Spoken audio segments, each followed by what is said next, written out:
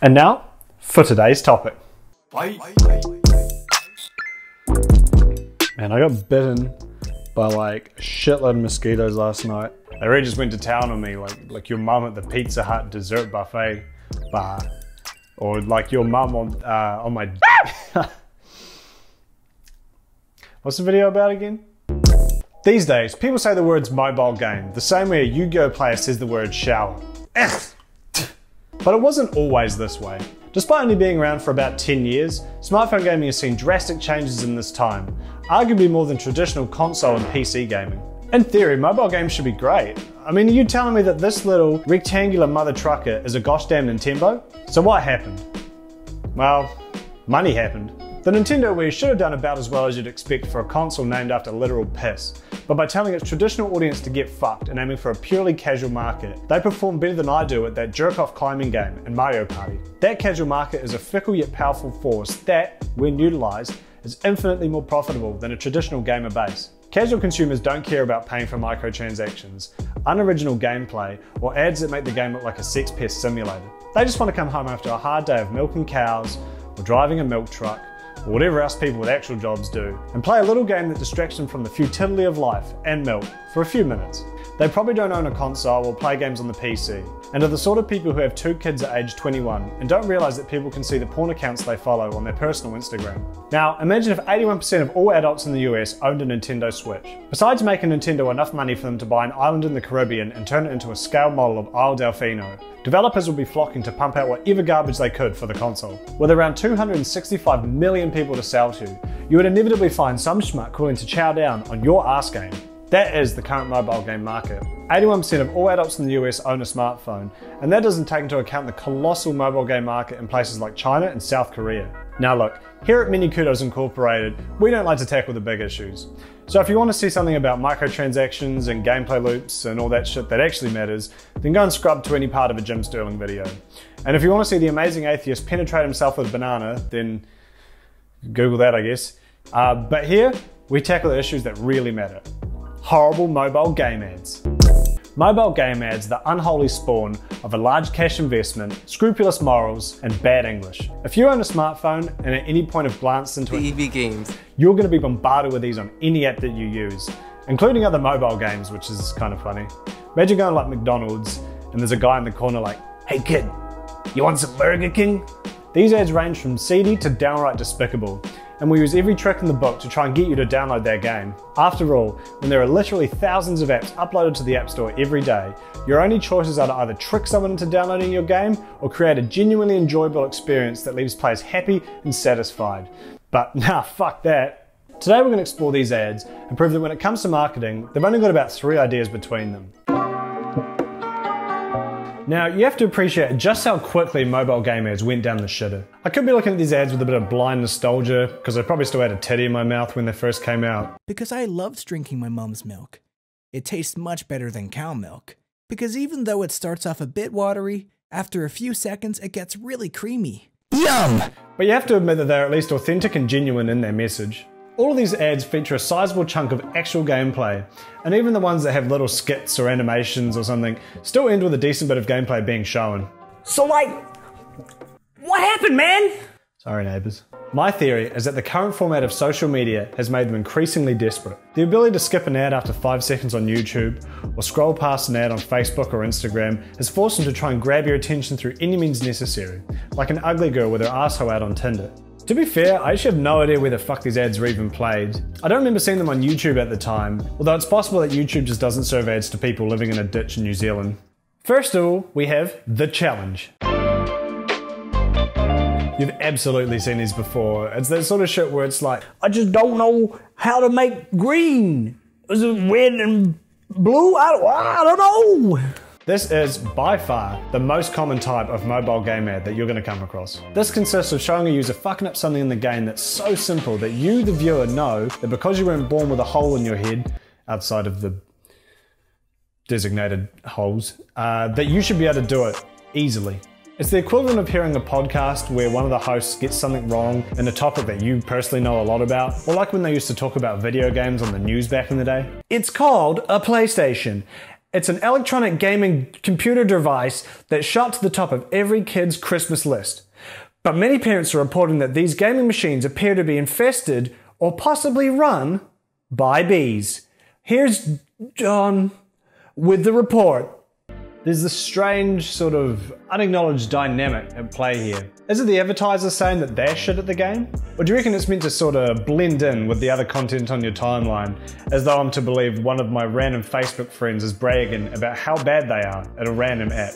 Then again, I wouldn't be surprised if one of the minces on my Facebook pulled some shit like this, so who am I kidding?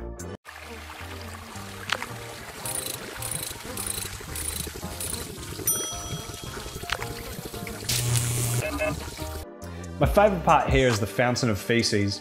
Usually advertisers are kind of coy when it comes to referring to the fact that people shit. I'm sure we've all seen those toilet cleaner ads where it's like, oh, it stops stains or it cleans mess. Instead of being like, yeah, if there's a fat daddy deuce sliding down the bowl, it's going to be a-okay.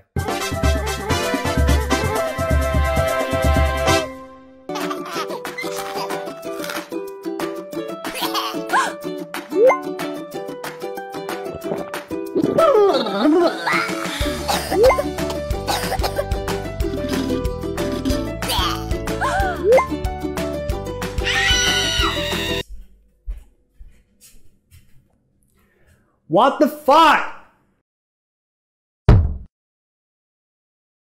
You know shit, no one's ever reached New York. It's a skybox texture, it's not actually part of the level. Do you reckon that's why the whole myth of the leprechaun at the end of the rainbow exists? Because rainbows are kind of like skybox textures, so no one's ever actually been able to reach one.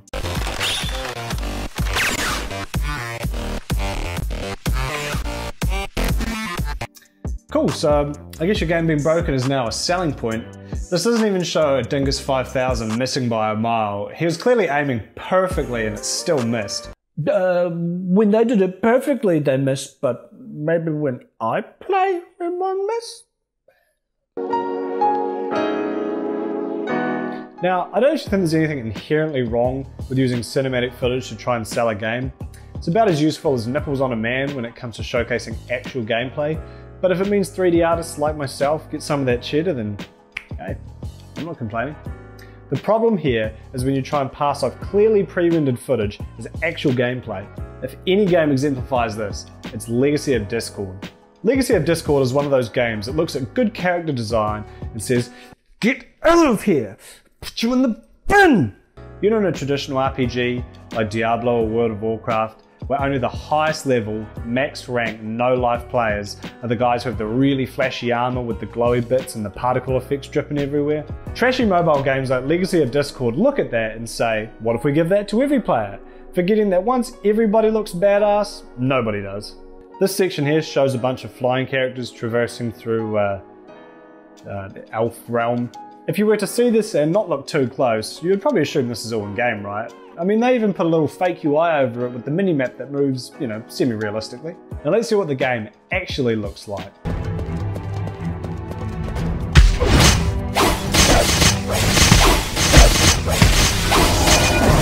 Okay, I'll be honest, I was expecting something a lot worse than this. I mean, the UI looks pretty atrocious.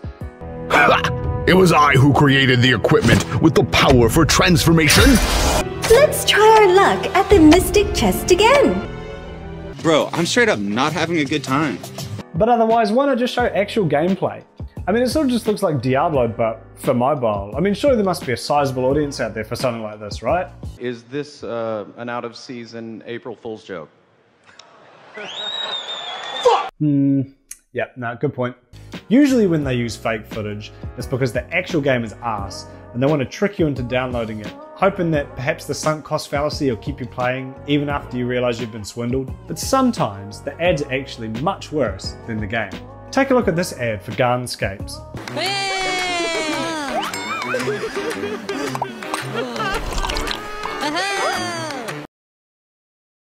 Well, this sucks, obviously, but let's see what the actual game looks like. You're now the owner of a beautiful, if abandoned garden that Austin the butler will help you renovate. I mean, this art style looks great, right? Why would you outsource your marketing to a fucking goblin living under a bridge when you've got a fantastic ad for it right here? Like, am I missing something? Am I truly dumb? Don't answer that.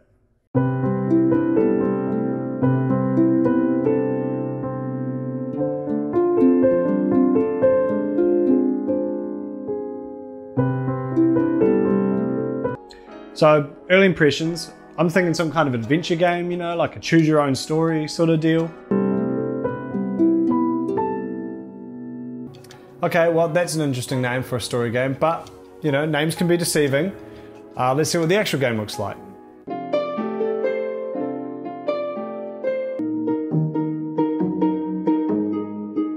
Oh, okay. So it's not a story game. It's a tile matching game. This is how you chose to market a tile matching game? There's actually too many apps to list when it comes to showing fake footage, and a lot of them have crossover with some of the other themes we're discussing today, such as the whole multi-choice gameplay thing is something that you're also going to see quite a lot in these mobile game ads, and it's something that you've already seen quite a bit in this video. While I'm sure that there's some of these story-based games that actually have these binary choices in them, surely if you sold a base-building strategy game as some kind of story-based adventure where your choices matter, players would immediately delete it once they download it and realize it's not what they signed on for. Or am I once again giving too much credit to the human race? Yes, don't leave me, please.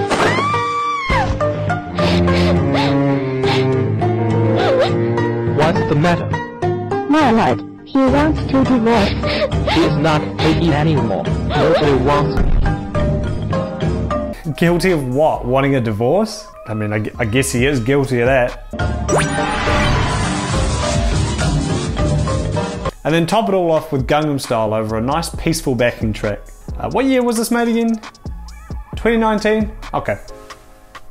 Cool. Oh, 7/24. Okay. That rolls off the tongue. I can see they've taken inspiration from America's calendar system. Oh my god, she can't even talk. Yeah, that's why he's with her. Am I right, fellas?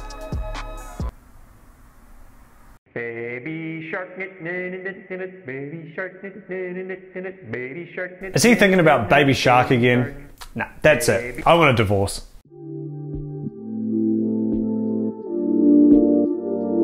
Now look, I hate women as much as the next guy, but these ads cross the line from creepy into full-on degenerate.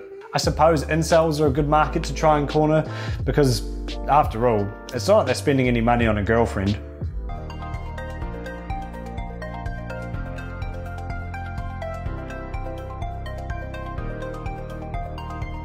What's the bit they just downloaded a 3D anatomy model and they were like, how can we make a game out of this? Are we really going for the sexual ploy on this one? Are horny idiots really going to download this game just so they can catch a glimpse of a 3D model of a woman with half her skin missing? Don't answer that, actually. Oh, this girl's a little shy. Let me see if I can get her out of her shell. Oh, you like that, girl? Yeah, you like that. How you doing? Oh, hello. Oh, okay. Right? I appreciate their honesty. Like, they're not implying that the game is played exclusively by attractive petite girls like some of the other ads out there. So nice on her. Oh yeah, there we go. Ooh, ooh, you can treat me anytime, girl. Anytime. Oh, blowing me a kiss, hell yeah.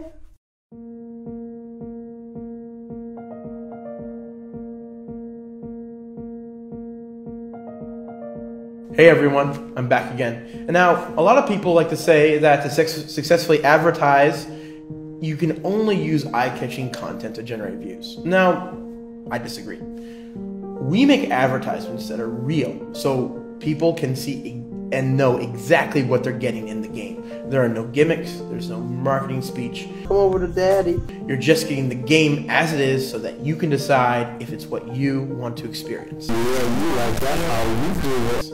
See, I could be at home right now resting up after a long and late New Year's Eve, but I couldn't wait any longer because the critics, they can dismiss me. The naysayers can complain, and the gamer gatekeepers can scoff. But you know what? Gaming is about entertainment, and only you can decide what is entertainment for you. So, let's play again. what's nice as well is also there's a 360-degree rotating camera. I mean, yep, why not? Didn't expect that, but I respect the grind, and you keep doing you, buddy. These games have a strange fixation with treating women like property, implying you can collect them for your team. Not hire or recruit, collect. Which, I mean, would be great if you could do that in real life, but unless you're a Nissi, and that doesn't seem to be the case.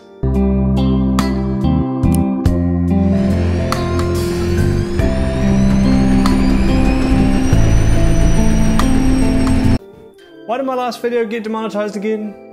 Because I said cunt in it? And these are the kind of ads that they're running? Awesome, nice one. Totally cool with that. This is a game about gardening. Why are you trying to sell it as some kind of laundry squirting simulator? Now, while mobile game ads tend to treat women like a flank of tasty fuck meat, they are surprisingly progressive when it comes to praising their skill at playing these games. You often see this in the form of mum versus dad, or GF versus BF, where the guy is usually like a bumbling idiot, and the girl's like Stephen Hawking if he had motor skills and wasted his time learning to play mobile games.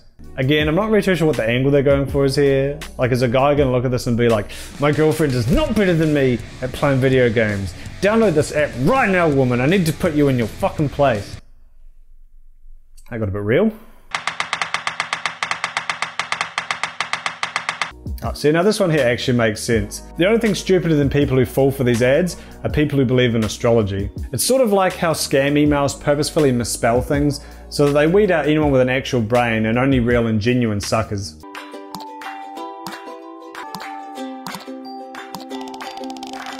You right there, Dad? Your pug's looking a bit licensed character ice cream that someone left out in the sun and then tried to eat with their forehead.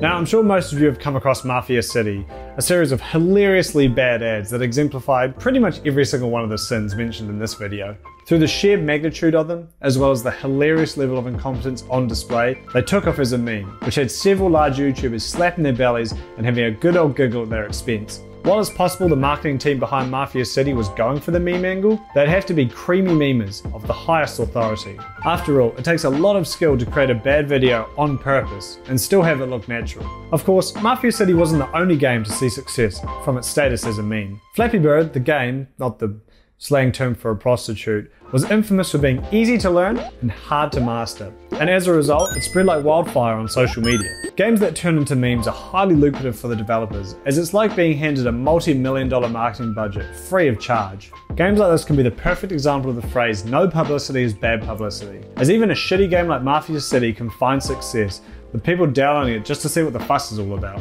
Hey guys, it's me, Flying Gorilla, from my new app on the App Store, Flying Gorilla. It's a free download, so I hope you check it out, and I hope... If coming up with an original way to sell your game is too difficult, then why not just try ripping off Video Game Donkey? I'm sure that'll work fantastic. That's not actually sarcasm.